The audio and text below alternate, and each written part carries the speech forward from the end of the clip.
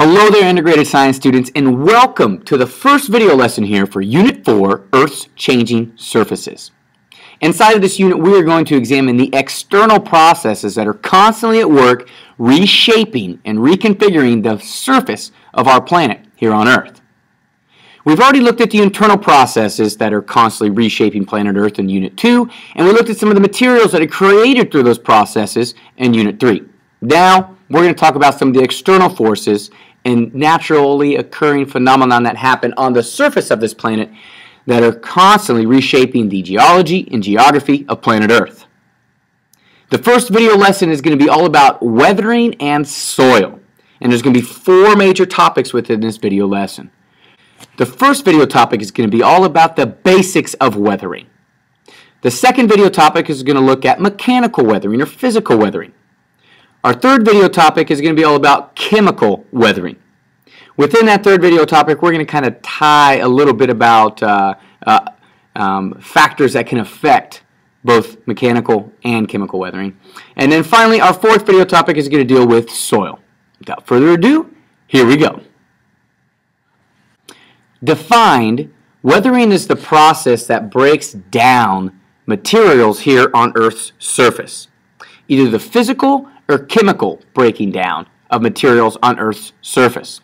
Anytime we're talking about physical change, which we've discussed a little bit this year so far, we're looking at the change in size or shape of that item or that material. Anytime we're talking chemical change, we're talking about the composition being altered. So the chemical composition is changing. All right? So, with weathering being the process that involves physical or chemical changing to materials due to the exposure to the external environment, okay, there are a few different agents that can affect the rate of weathering or how it transpires. Agents such as water or air. Gravity is also an agent that's going to have a heavy influence on the amount of weathering that takes place. So it really kind of depends on the climate and the region at which that external material is constantly exposed to the external environment. Weathering happens on an everyday rate. Okay, weathering is taking place at all times because there's always one of those agents, either mechanically or chemically, doing work on the materials that are present on this surface. So weathering, the breaking down, the process of chemically or physically breaking down materials on Earth's surface. Mechanical weathering is when we have physical changes taking place to break down that external material. Mechanical weathering typically results in rocks breaking apart from one large chunk into several other smaller chunks. The chemical composition hasn't changed, so it's still the same rock, still the same mineral, still the same material, but it's getting smaller and smaller and smaller. As that material gets smaller and smaller and smaller, it starts to expose more and more and more of its surface. So the weathering rate even takes place faster. Okay? Now, besides wind and water, so maybe wind constantly blowing sediment onto the face of a rock, or the rushing rapids of a river over across the rock surface, or rocks bumping into rocks through the falling off of a cliff. Okay, those are all basic forms of mechanical weathering. But we can also have such things, mechanical forms, as frost wedging and some plant or biological activity. Frost wedging is when we get water to seep into the cracks of a material, a rock or a mineral face, and then freeze. What does water do when it freezes? It expands. And as it expands, it exerts a force outwards and creates greater cracks and further breaks down that material physically. Plants are also very, very, very, very, very strong, especially their root system.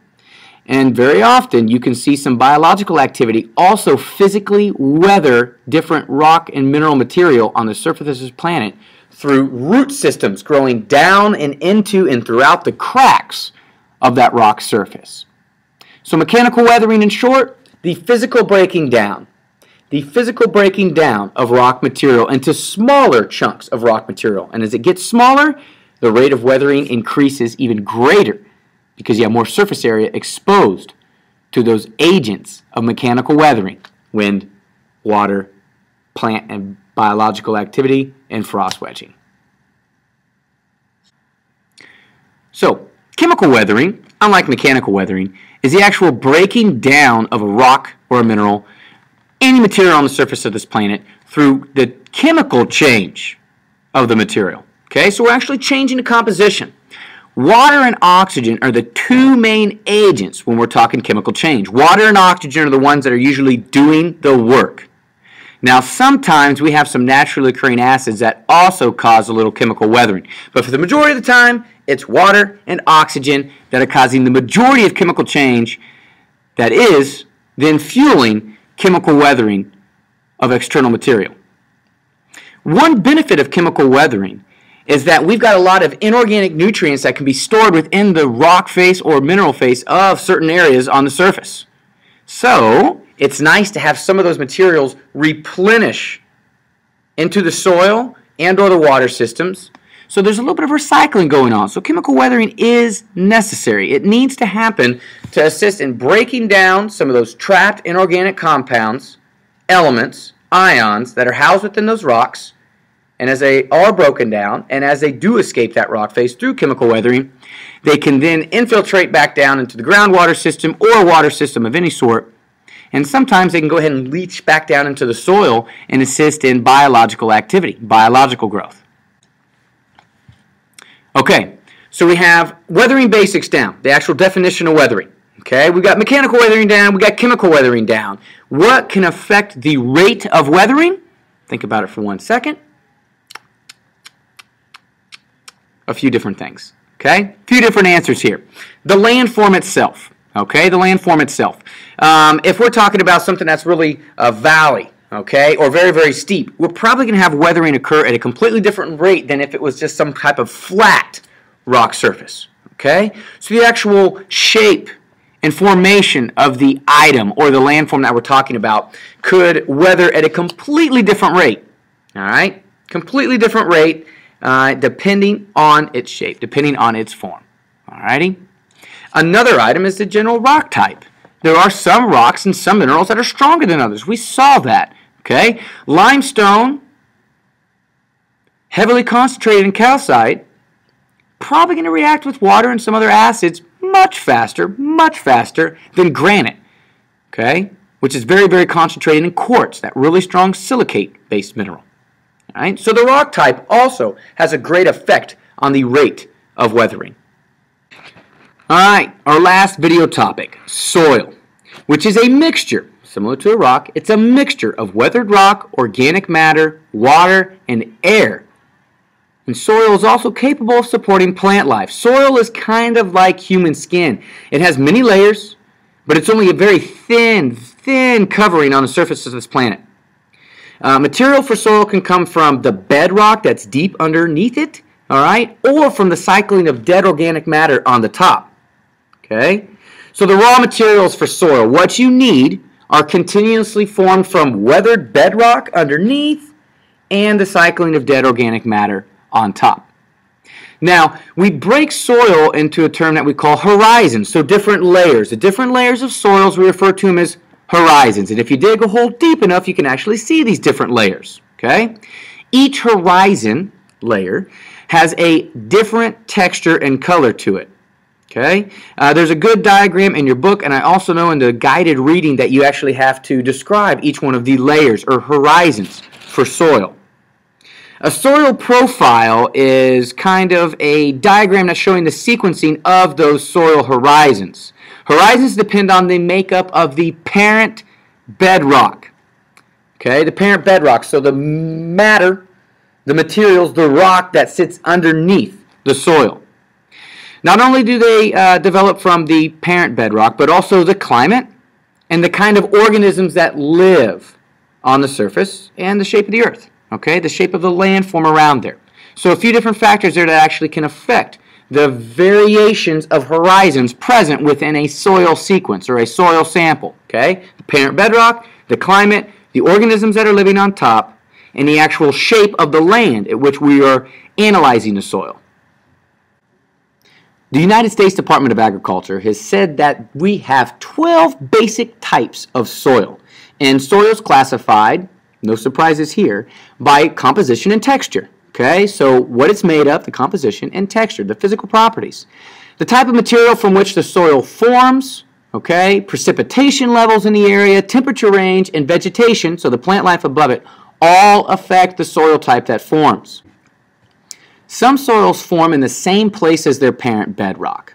Okay? Other soils are actually going to form from materials that are carried from distant sources. So rivers and glaciers that carry large amounts of sediment and soil materials and then deposit it in that certain area, creating a very, very rich soil.